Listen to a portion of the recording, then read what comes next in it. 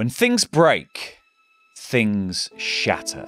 When people pass away, picking up the pieces, picking through the fragments of somebody's life, their work, their ideas, can be like poring over a jigsaw where you don't know what image it's supposed to make. Or it's like trying to rebuild a broken mirror out of the shards of glass and getting nothing but a cracked and incomplete reflection of what came before.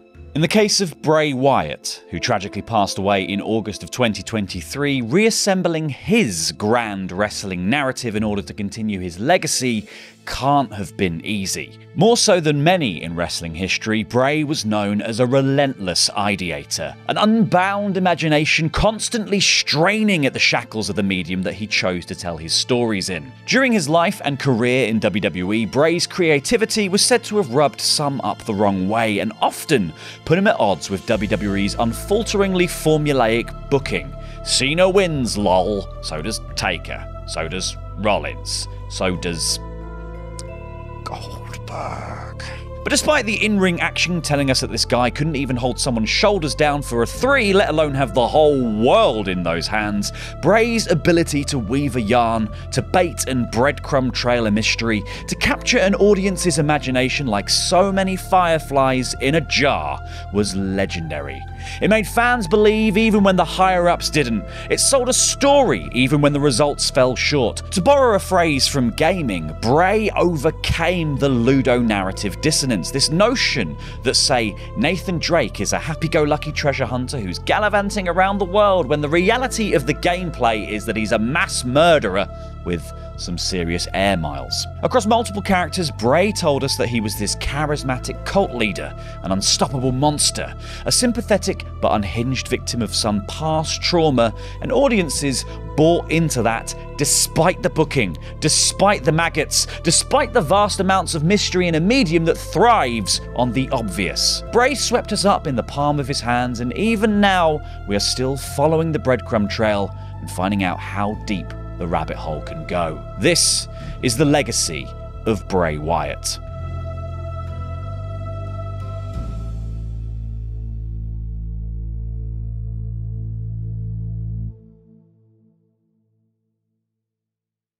When you talk about Bray Wyatt, you have to talk about legacy, because Wyndham Rotunda, the man behind the character, is from a remarkable wrestling lineage. His maternal grandfather, Robert Wyndham, was a big star in the 70s and 80s, wrestling as Blackjack Mulligan in singles competition and alongside Blackjack Lanza as tag team duo the Blackjacks, winning titles in both the NWA and the then WWF. Mulligan's 2 sons, Barry and Kendall Wyndham, also became wrestlers. Barry particularly had a storied career during the 80s and 90s, which saw him inducted into the WWE Hall of Fame twice. Once as a member of the Four Horsemen and once as part of the US Express, a tag team he formed with Mike Rotunda. Now, Rotunda's career would perhaps be better known for the character of Irwin R. Shyster, or IRS, but it was his in-ring partnership with Barry Windham that led to his real-life partnership with Stephanie Wyndham, Barry's brother. The pair were married within 6 months of meeting. The couple's first son, Wyndham, named for his mother's maiden name, was born on the 23rd of May 1987 in Brooksville, Florida. From an early age, he was described as a charismatic kid. He was fascinated by spooky films like Ghostbusters and Beetlejuice and able to recite them word for word along with doing all of the voices. I mean, he's basically Luke Owen. He also devoured R.L. Stein's Goosebumps books and grew into a Stephen King fan as he got older, something he would potentially crib from when he referred to himself as the Eater of Worlds, as that's a phrase used by the clown Pennywise in King's novel It. Unsurprisingly, considering his family background, he was also a massive wrestling fan and felt drawn to WWE's darker, more mysterious characters like The Undertaker and Papa Shango. Soon, that particular fascination began to be put into practice as during senior year at high school in 2005, Wyndham won the Amateur Wrestling State Championship. Though after graduating high school, Wyndham briefly ditched wrestling to concentrate on American football, playing 2 seasons at the College of the Sequoias in California before being scouted by Troy University in Alabama, moving there for his junior and senior years. But by 2008, Wyndham wasn't getting a lot of time on the field, and with his dream of making it to the NFL slipping away, he decided to ditch college altogether, leaving without graduating and following his younger brother Taylor into WWE developmental territory, Florida Championship Wrestling. As Duke and Bo Rotundo, the pair quickly ascended to win the FCW Tag Team Championships in June 2009, just 5 months after debuting in February that same year. Windham in particular was quickly considered a top prospect, being so agile for his larger frame, and while working out at Hard Knock South where FCW talent did their strength training, even caught the eye of the owner. You might have heard of him. His name's John Cena. This led to even more recognition with WWE higher-ups, and eventually to Windham being chosen as one of the rookies in the second season of NXT in the summer of 2010 under the tutelage of pro Cody Rhodes, whose advice was probably just say stuff about your dad. Windham was, unfortunately, also lumped with a brand new gimmick to work with, Husky Harris, an apparent jab at his rather heavy-set appearance from WWE's higher-ups. Now, Windham, unsurprisingly, hated the gimmick, but did give his all in trying to make it work. He was eliminated from NXT mid-season and went back to FCW, but couldn't quite shuck the Husky moniker. That particular weight remained firmly on his shoulders. As Harris, he was called up to the main roster in October as part of the Nexus, and that is where things really took off for old Windham. If by took off, you mean his head when it was punted by Randy Orton in January 2011, writing Harris off of TV and sending Windham back down to FCW.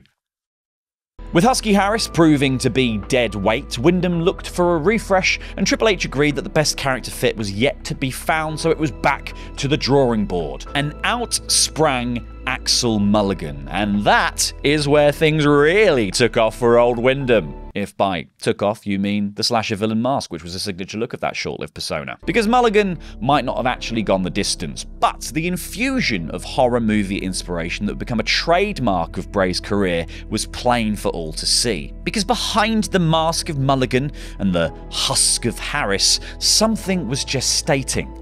An idea inspired by wrestling legacy, because Windham looked to the short-lived mid-90s alter ego of Dangerous Dan Spivey, Waylon Mercy. Now, Mercy made a name for himself by juxtaposing softly spoken, sinister promos with this animal-like ferocity while between the ropes. He had cult leader charisma and the feel of someone always teetering on the brink of a fit of wild anger. Injuries sadly forced Spivey to retire before the character really took off, but those few promos obviously lit a fire under Windham, who drew inspiration from Mercy, as well as from Robert De Niro's Max Cady in Martin Scorsese's 1991 movie Cape Fear, and he channeled it to create something special during an FCW promo class on the 16th of November 2011. The character was said to be based on an eccentric childhood friend of Windham called Bray Wyatt, who was known among his peers for being crazy enough to headbutt anything because he had no feeling in his face thanks to his head going through a windshield during a car accident when he was a child. Windham combined Headbutt Bray's name with the name of his cousin Wyatt, and lo, Bray Wyatt was born. Now, the character was an immediate success with FCW coaches, including Sami Zayn, who noted that he came out and everything about it, the presentation and just the energy, we were like, oh, this is good. This jumps off the page.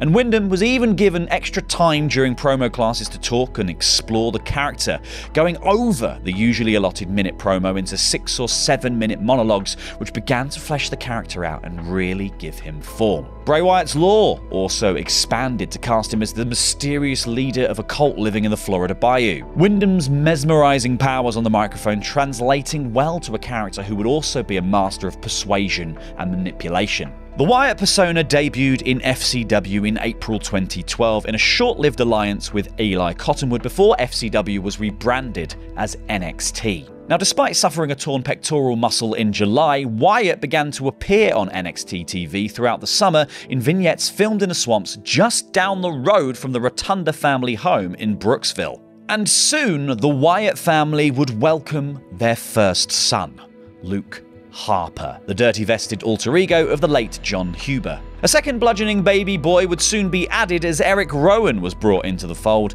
and the three began to run amok once Wyatt returned to in-ring action, adopting a swinging STO known as the Sister Abigail as his finisher. Now, the fact that no one knew the relevance of the name initially was one of the Wyatt character's earliest crumbs on this breadcrumb trail that would be the narrative of his character throughout his career. The trio grew their unnerving act, with Bray slowly building out the lore brick by brick. First, Sister Abigail morphed into this backwoods witch who had passed down her teachings to the cult leader, and then there were the rumblings of the man in the woods, a creature with pallid white skin and glaring yellow eyes, capable of killing an alligator. It was a seed of an idea we perhaps wouldn't see bloom until 2019, when the Fiend crawled out of hell. Whether this was far-sighted foreshadowing or a clever retcon just goes to show that Windham was always iterating on his ideas, constantly looking at threads to pull, loose ends to leave, and then eventually tie up. And character work was key to the Wyatt trio. Eric Rowan later remembered about the early days of the Wyatt family that sometimes we'd watch old interviews of people who were on death row because we're trying to see how they speak. Why do they think they're right? Just their mindset. And I think a lot of that plays into what he was able to create. Less than a year after their first appearance on NXT, talk had already turned to how they would translate the group to the main roster. One of the main innovations suggested by Triple H was for Wyatt's entrance to be a subdued and spooky affair, eschewing the bombastic rock of other WWE stars and instead entering to a pitch-dark arena only lit by the sickly glow of a lantern, like someone who had just walked out of the swamp. Fans immediately took to the group following their main roster debut on Raw in July 2013, organically starting to use the torches on their phones to light the arena as Wyatt made his entrance, eventually being dubbed as Fireflies by the cult leader. WWE analyst Sam Roberts later remembered that what you got is not just typical fan participation. You get this idea that everything this character is saying is true because every little light that is around this darkened arena represents somebody who is buying into whatever this malicious character is selling. So Wyatt may have been using oil to light his lantern, but it could just have easily been rocket fuel considering his stratospheric rise through the card in his first year on the main roster. He began with a feud with Kane, which culminated in a victory in a Ring of Fire match at SummerSlam 2013. He then had a brief dalliance with Kofi Kingston before attempting to recruit Daniel Bryan to the family at the very height of the Yes movement. And Bryan even briefly drank the Kool-Aid before deciding that the boiler suit was taking the hips to himbo look a little bit too far in a rather memorable segment on Raw in January 2014. Bryan would go on to win the main event at Mania 30, but not before taking a lovely clean L to Wyatt at the Rumble, which left Wyatt with only really one babyface bigger to take on: John Cena. Bray prophesied that at the show of shows, he would show Cena to be fake, that his heroic act was a facade and all part of an era of lies. He would bring out the monster that Cena truly was.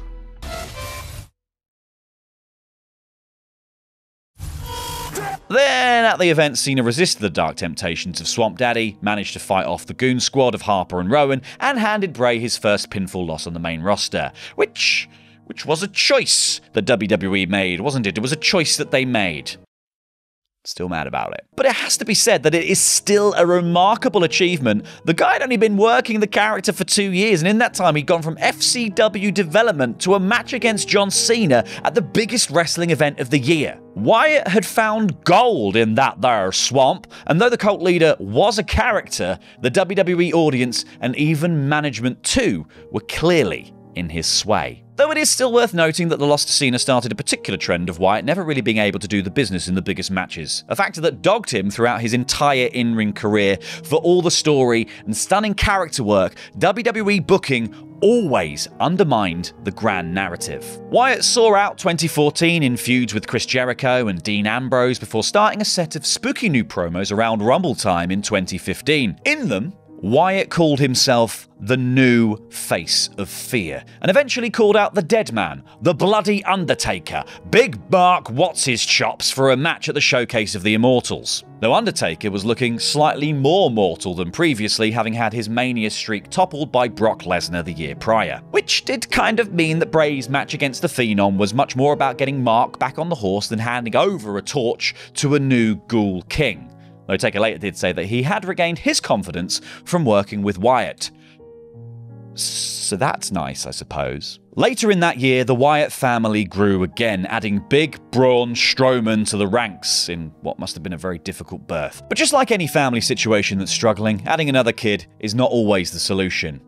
Doesn't necessarily fix things. But that short-term injection of new blood did give the Wyatts enough juice to go up against WWE's biggest ever star, The Rock, in an infamous and ill-fated encounter at WrestleMania 32 in which the Great One put down Eric Rowan in 6 seconds flat. The Rock felled the Redwood and uprooted the Wyatts for the rest of 2016 in the process. So the family was fragmented. Rowan and Harper drifted in and out of the faction through various short-term storylines and injuries, whereas Braun would be adopted by Raw, thus ending his association with the cult altogether. Though in August 2016, one prodigal son did come home as Harper returned to the nest, and the pair of Bray and Luke managed to recruit Randy Orton to the family. And this all somehow led to Wyatt winning the WWE Championship at Elimination Chamber in 2017, making Wyndham the first of either the Wyndhams or the Rotundas to hold the prestigious championship. Though it was a short-lived glory, as Wyatt's reign was mostly to set up Orton's title victory at WrestleMania 33. And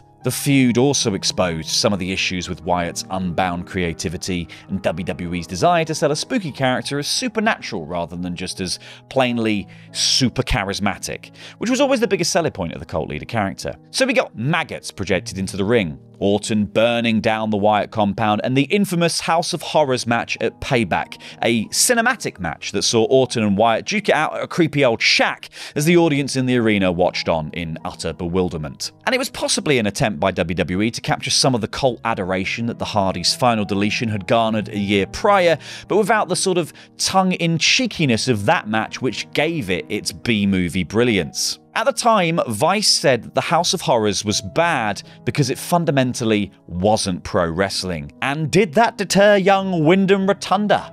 No siree, as we will see shortly enough. It wasn't just the Wyatt's compound that was left in ruins after the Orton feud either, as Wyatt's family had also all drifted apart, with Strowman breaking out as a single star and Harper and Rowan repackaged as the Bludgeon Brothers. Bray was essentially a shepherd without a flock. Fortunately, Wyatt found someone who could meet him on a similar level of crazed creativity: Matt Hardy. The pair started a rivalry which culminated in an Ultimate Deletion cinematic match at the Hardy compound and saw Bray pushed into the lake of reincarnation. I'm writing this bit at 11:25 at night the day before recording, and now Laurie of Tomorrow is reading it, and all I, writing Laurie through the vessel of reading Laurie, can say is wrestling. Bray wasn't seen again until WrestleMania 34, where he returned to help Matt win the Andre the Giant Battle Royal and formed short-lived tag team the Deleters of Worlds. Hardy would eventually be off to nurse an injury, and Creative told Wyndham that they had nothing for him. Nothing. For that guy. Nothing.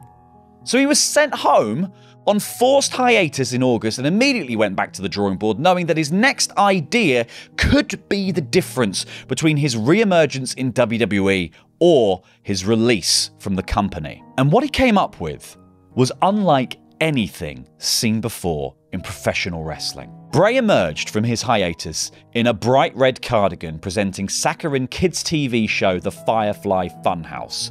Wyatt's Mr. Rogers-esque character was joined by this cast of self-referential puppet friends. We had Abby the Witch after Sister Abigail, Mercy the Buzzard, a nod towards Waylon Mercy who he took the previous gimmick from, Huskus the Pig Boy, based off of the unflattering Husky Harris persona, and Rambling Rabbit, a jab back at the critique of Bray's promos being too long-winded and meandering. Then there was the Fiend, an evil clown who also occupied the funhouse and was there to take on Bray's enemies, a persona he could adopt when he needed to inflict violence. So he's gone from the Eater of Worlds to a literal spooky clown haunting the flood drains of WWE. And it was a manifestation of a broken psyche, always torn between the choice to hurt or to heal, which was printed on his gloves, a devil and angel on his shoulder that he would listen to during his matches as this monstrosity. WWE producer Bruce Pritchard described the idea as follows: the Firefly Funhouse only existed in Bray's mind. It was not a real place. He would allow us inside his head, and you could accept it because it was a fantasy. Which is not necessarily true, Bruce, because Randy Orton definitely found the place and actually went there, didn't he? As I talked about in one of my explained episodes on The Fiend over on PFK, because yes, I have already made over an hour's worth of video on this, the Funhouse didn't just have to be read as the shattered psyche of a man beaten down by the stagnation of his career. It was also some sort of limbo. And it's something Bray had alluded to for a while. In 2015, Wyatt had been peppering his promos with loose lines that didn't really fit the flow of the promo, and when strung together, they were seemingly hinting at something. What makes you smile? I know you're listening. Let me in. We don't belong here. What happened to you was such a tragedy. Limbo is no place for a soul like yours. I believe I found the answer. The angel with the burnt wings is waving you on home. Now, Bray himself could have been the angel with burnt wings, considering his rather large back tattoo and the fact that his compound burned down. But Lucifer is also a pretty well-known fallen angel. Wyatt himself even claimed after his dip in the lake of reincarnation that, to me, Abigail was a delicious poison, an intoxicating, overwhelming poison. But Abigail don't live here no more. I am Samael. Samael is the name of an archangel with grim and destructive duties. He's the Jewish angel of death, and also fallen. Samael is often lumped in with Satan due to his fallen angel status and his reaping duties, but is also said to rule the fifth heaven, so simultaneously good and bad, in a limbo between good and evil. The reading of the Funhouse as either hell or limbo is helped by the fact that the door is daubed with the phrase, "Abandon all hope, ye who exit here," in a nod to Dante Alighieri's Divine Comedy, in which written above the gates of hell is "Abandon all hope, ye who enter here."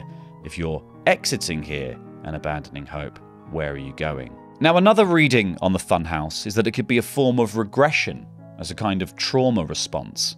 Bray becomes this smiley, happy character who surrounds themselves with puppets and childlike wonder in order to suppress some darkness that is bubbling up from below. And also as a way to reckon with his career, literally creating a puppet of his boss, Vince McMahon, who has devil horns and laughs at all of the inappropriate violence and at Bray's expense. Wyndham was telling a few stories here, all layered on top of one another. One kayfabe about this new character emerging from a broken cult leader, a shoot one about career satisfaction and reflecting on what he had achieved in WWE, and potentially even one about trauma and cycles of violence. Which I can't say is real or that something traumatic happened to Wyndham Rotunda in his childhood, but he was always hinting at there being something more in his evolving storylines, telling Ryan Satin in an interview after his next character reinvention that Uncle Howdy, Bray, and all these things, they are all real. They are based on moments and things that have really happened. So Uncle Howdy, there is so much more to it than you think. And this interweaving of kayfabe, self-critique, and shoot-life stories was something that Wyndham did that will forever be his legacy. Sure, some people have broken kayfabe before or based a storyline off of something that was really happening to supercharge it. I mean, Bray's old mate Matt Hardy can tell you about that live, but not many people have managed to so expertly walk the line between all of these things to blend them so seamlessly into one genre-breaking experience. Bray was making a horror film through the medium of wrestling. Interestingly, horror films are often all about trauma and dealing with it. Babadook, which The Fiend and Uncle Howdy both look like, by the way. And Bray's slasher villain was The Fiend, who debuted at SummerSlam 2019 carrying the decapitated head of cult leader Wyatt and proceeded to murder Finn Balor in short shrift. The Fiend would go on to hunt and kill wrestling legends like Kurt Angle, Jerry Lawler, and Mick Foley. The presentation told us that he was an unstoppable monster. And the look was right out of a horror film too, partly due to the help of genre masters Tom Savini and Jason Baker, who collaborated on the props with Wyndham. Unfortunately, being unstoppable in a world of immovable objects isn't always going to work out, the most immovable object of all being WWE's booking strategy, which didn't know exactly how to deal with a character like this. So the fantasy was quickly dispelled when The Fiend faced Seth Rollins for the Universal Championship at Hell in a Cell, a match where the monster kept coming back to life as our final girl Seth Rollins threw more and more at it before eventually a referee stepped in and called it off because Rollins hurt the evil clown too much with a hammer. Not only should this just not happen in the Hell in a Cell match, it definitely shouldn't happen to your bloody Jason Voorhees character, thus undermining it entirely. Don't book the match. Now, the course was corrected briefly after The Fiend toppled Rollins later in that month in a last man standing match at Crown Jewel, and despite the wobbles in sticking the landing, The Fiend proved to be a hit with the WWE audience, with viewers voting it the Gimmick of the Year in Wrestling Observer's 2019 End of Year Awards. According to Dave Meltzer, the plan after Wyatt won the Universal title was for him to rampage through opponents until he could face Roman Reigns at WrestleMania 36, and that decidedly did not happen. Reportedly, due to a knee-jerk reaction from Vince McMahon, who decided that Goldberg would be a better foe for Roman. So he booked The Fiend to lose to Bill at Super Showdown in February in 3 minutes flat. Bray found out the hard way that devil's bargains never tend to shake out the way you expected. With the title lost and fans generally down on the booking decisions, the next move for The Fiend was kind of critical. And to be perfectly honest, the next announced opponent didn't exactly inspire hope that the monster was about to get his mojo back, as it was announced the very next night that Cena wins lol, John Cena would be his adversary for Mania. Plans for that show were turned on their head by the COVID-19 pandemic, which meant that the show was moved to the Performance Center and critically that fans wouldn't be in attendance. So with the rulebook torn up on how to run a wrestling show, it actually provided Wyatt an opportunity to flex some of those creative muscles, ultimately culminating in the Firefly Funhouse match. It was a cinematic sequence that saw Wyatt walk Cena through a critique of his entire career, the booking of the Golden Boy, how that held others down, and ultimately caused Big Match John enough psychic damage to put him down for a 3 and right a years-old wrong in WWE's booking. Some fans, me included, loved this experimental style of match, how it widened the scope of Wyatt's work to reflect on the business in general, and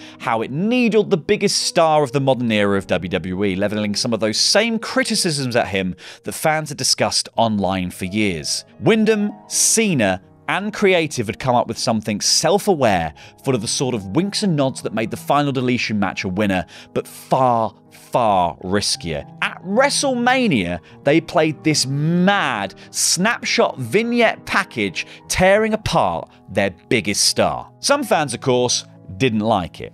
To each their own, some echoing Vice with cries that it fundamentally wasn't pro wrestling, but others felt like they'd seen something special.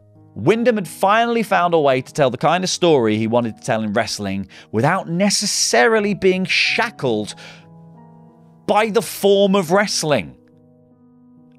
And all it took was a pandemic to do it. But not every match Wyatt had during this era was a success, as the cinematic matches continued, but soon returned to their House of Horrors-ish roots, as Bray challenged Braun Strowman to a Wyatt swamp fight at the horror show at Extreme Rules. The pandemic was a dark time, a match that was universally panned by critics, but it did at least see Alexa Bliss ally herself with Wyatt, and The Fiend eventually would go on to win the Universal Championship once more.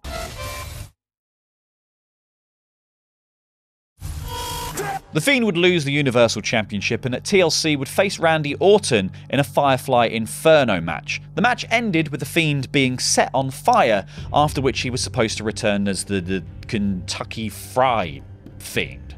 Sort of new melted version of the character. Wyatt returned at Fastlane in the new gimmick, looking like a slab of old ham, but backstage was said to be unhappy with the change, least of all because the costume was apparently difficult to move around in, let alone wrestle in. So, at WrestleMania 37, The Fiend regenerated to his pre-burned form for a match with Randy Orton, where the creature was betrayed by Alexa Bliss for a loss to Orton in its big return match. Unsurprisingly, fans were less than impressed with this particular decision, and now the wonky presentation and bad booking was beginning to catch up to The Fiend. Just 1 year after it won Best Gimmick in the 2019 Observer Awards, that same character won the worst gimmick in the 2020 version of those awards. Once again, Bray found himself back in creative limbo, barely making any TV appearances before shockingly being released as part of a series of pandemic-era talent cuts in July 2021. The reasons for Wyndham's release are not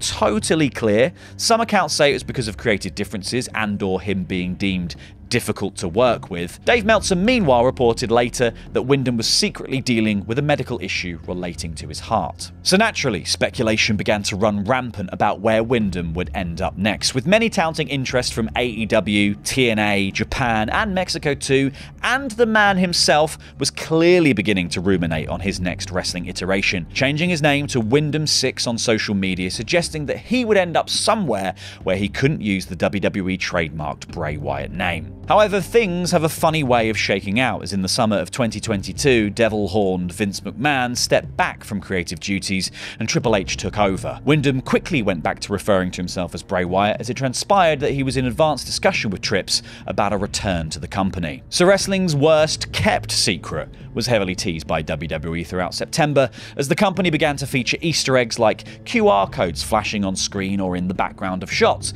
and these would lead to minigames, riddles, and imagery that alluded to Wyatt's return, but with a dose of baked-in mystery. Then, during the closing moments of Extreme Rules in October, the arena went black.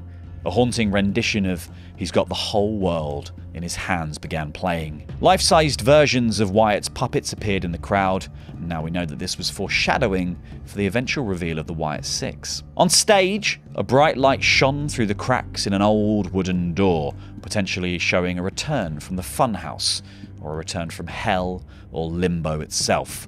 The door slams open, and out walks a masked Bray Wyatt carrying a lantern, announcing, "I'm here," before blowing out the lantern to close the show. Now, the mask was clearly inspired by horror movies like Black Phone, and looking closely shares a lot of similarities with the Uncle Howdy mask Wyndham's brother Taylor would wear when taking on the character. The pop for Wyatt's return was deafening inside the arena, and online fans were more than pleased to see him back in WWE and excited for another reinvention from that master of mystery. And Wyatt's return to weekly TV kicked this latest story off in a most intriguing fashion, as Wyndham seemingly spoke from the heart, telling the crowd that this was a version he never got to introduce to you guys, saying, "This is just me being me, genuine me, for the first time." It was heartfelt and it resonated with the crowd, but as expected, things quickly took a sinister turn the following week, as Wyatt talked about revenge being a confession of pain, stated that the crowd had pulled the spears out of his ribs and yanked him up, which is all a little bit Messiah complexy, and then he confessed that along this journey, I am going to do horrible, horrible things, but I will never feel sorry for them. I'm just a servant now. I go where the circle takes me. While released from the company, Wyatt had briefly started using a red circle as his profile picture on social media, potentially symbolizing the cycle of violence. The circle he follows, oscillating between calm, happy even, and destructive. It's a cycle his former character had followed too, alternating between Mr. Rogers' warm smile and the Fiend's rictus grin. Bray was confessing to being led down a dark path once again by something from his past. Revenge is a confession of pain. His violence now is a product of some violence done to him.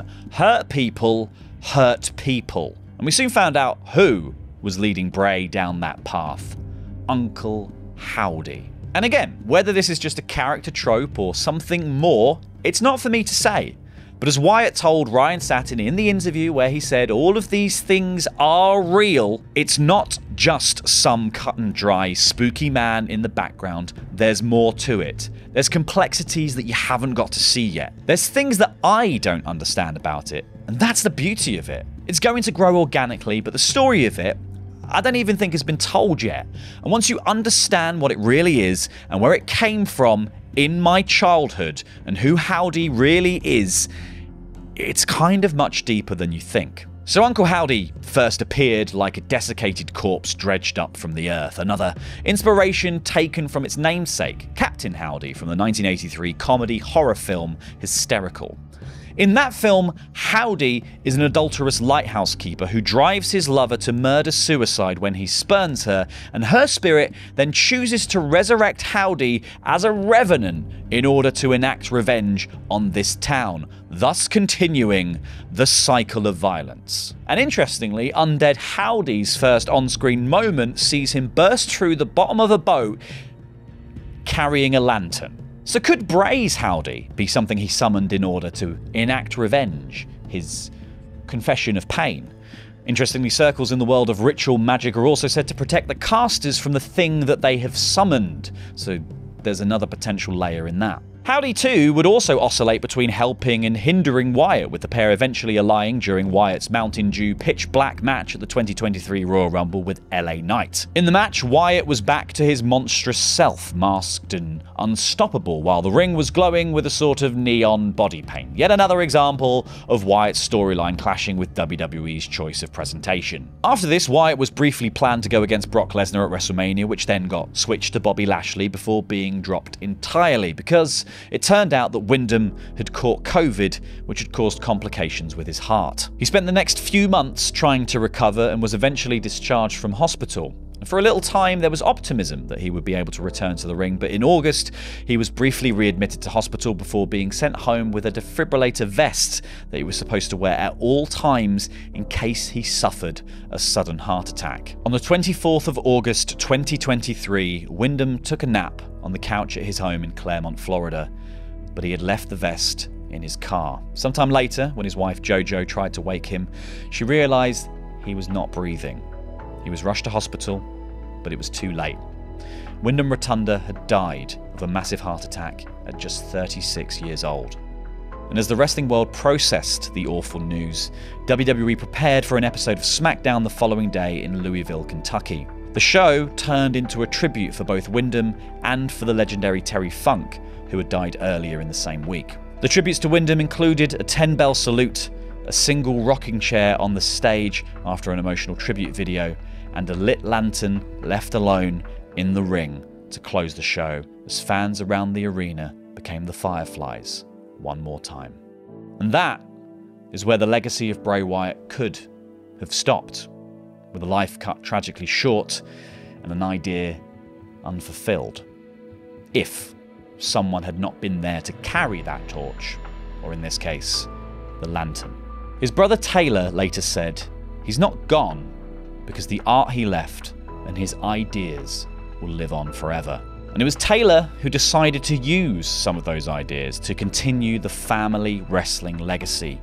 During Bray's final run in WWE, Taylor had been portraying Uncle Howdy on screen alongside his brother. And then, in mid-2024, teasers began to air on Raw that seemed to allude to something to do with Uncle Howdy and the Wyatt name. Then, in late June, a new faction debuted in an unhinged segment on Raw as a twisted vision of Sister Abigail crawled out of a really familiar doorway, before cameras travelled backstage to find carnage in gorilla position, with bodies strewn everywhere and figures that looked eerily familiar lurking in the darkness. The group was later revealed to be the Wyatt Six, stylized as Six, S-I-C-K-S, seemingly a continuation of the Windham Six that was teased on social media while Windham had been released from WWE. The new faction was headed by Uncle Howdy, aka Taylor Rotunda, Windham's brother, with Nikki Cross as Sister Abigail, Dexter Loomis as Mercy the Buzzard,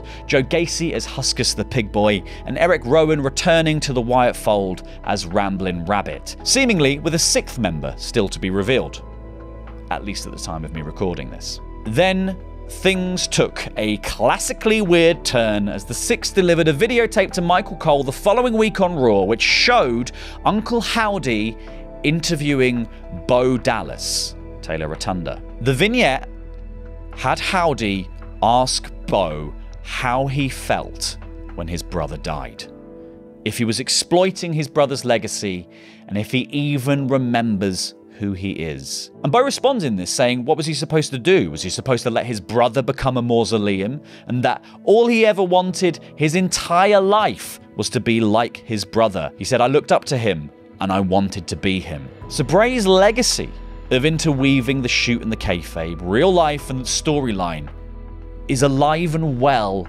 in these promos, as Taylor takes on a form he has literally shared with Windham. The following promo would have Howdy ask Bo if he honestly believed that he brought them to life, with the pair eventually combining and in one voice saying, I set them free, I freed them from the cave, seemingly alluding to the fact that the puppets had come to life, as it's revealed that the two are sat inside the Firefly Funhouse. So Bo, as both Dallas and Howdy, is now literally sat inside Bray's shattered psyche, inside his ideas, trying to continue his legacy and assume the mantle that he left behind. But he's also sat inside the place that Bray regressed to reckon with his career, and potentially this something that may or may not have happened in real life that Bray's alluded to in all those interviews. Now Bo is doing the exact same thing with the very real trauma of losing his brother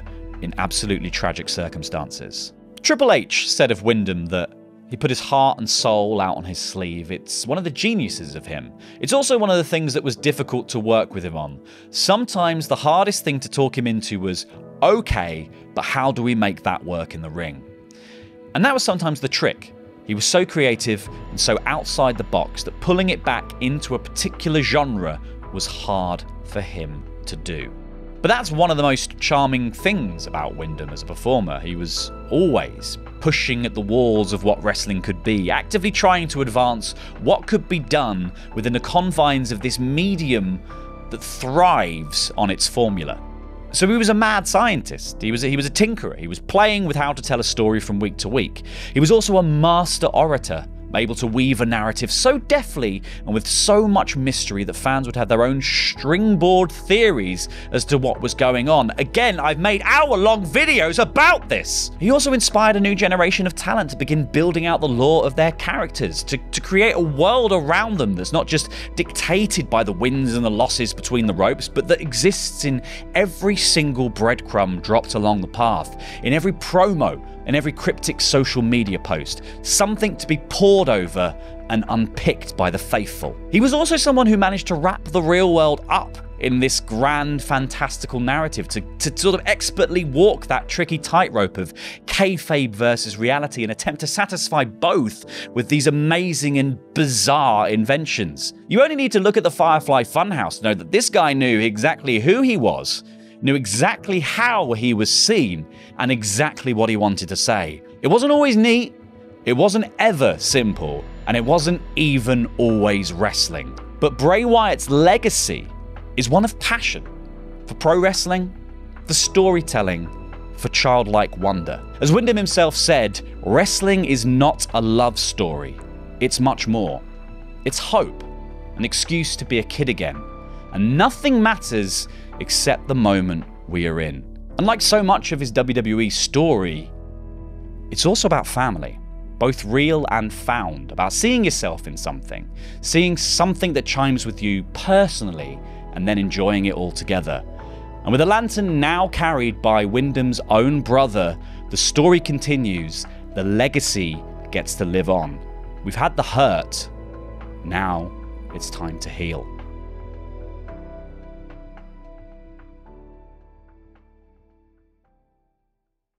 Well, thank you so much for watching this video on the legacy of Bray Wyatt. If you enjoyed it, please leave a comment down below letting us know what you think. Like the video, subscribe to the channel if you haven't already. And if you do want to help us make more of these essay-style videos, why not join us on Patreon? Patreon.com/WrestleTalk. Link in the video description down below. If you want to watch more long-form video content and essays, there's one on screen right now about Roman Reigns and the Bloodline Saga.